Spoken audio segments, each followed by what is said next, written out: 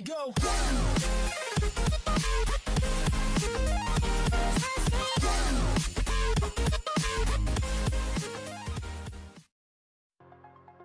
Open your Dito application.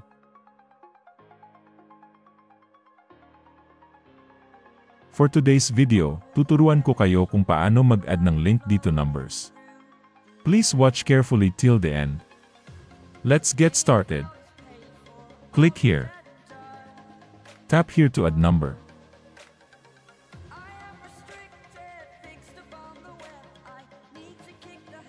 Please enter a Dito number.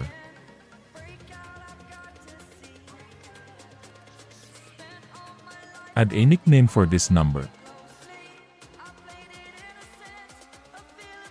Optional lang ito at maaari mong iwanang blanco. Click here to verify. Hintayin ang OTP o one-time PIN na ipapadala sa inilagay mong Dito number.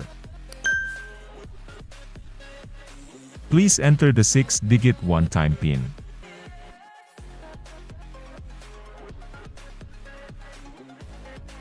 Click Submit to continue. Success!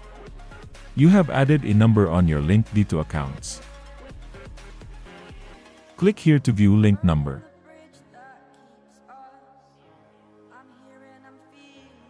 Click here.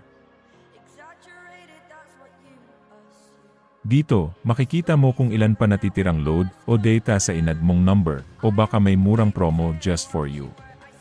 Maaari mo din makita kung malapit na ma-expire ang SIM mo. Ngayon, paano nga ba mag-remove ng link Dito number? Una, kailangan mo munang i-sign in ang inad mong link Dito number.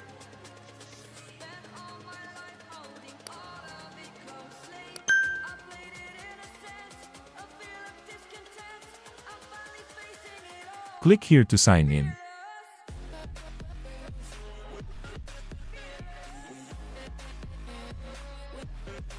Tap the 3 horizontal lines.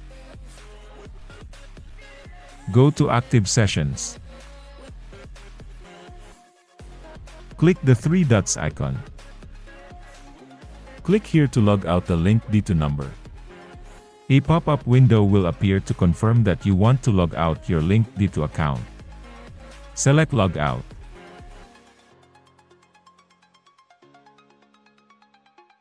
Your Dito number is no longer linked to your other Dito number.